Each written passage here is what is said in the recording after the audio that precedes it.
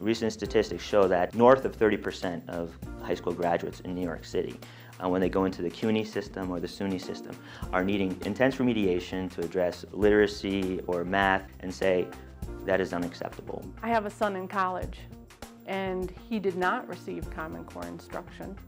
And when he went to college, he said to me in the first month, "Mom, I'm totally unprepared for what I have to do here." I currently teach college as well, and I see kids that are coming in that need to take all these remedial courses in writing.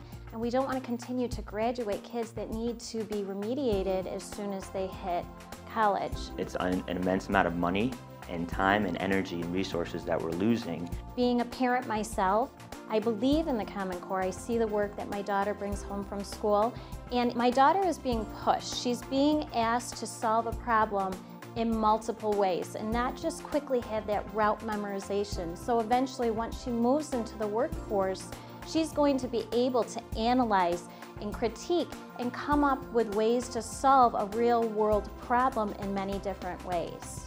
Very important that they become more independent thinkers, and they are able to come to conclusions on their own. They're able to have open discussions in class where they are voicing their opinions, and they're not just taking written exams, because when they go out into the real world, and then we'll talk all about college and career ready, that's really what it's all about. It's about being able to take that information and make something out of it.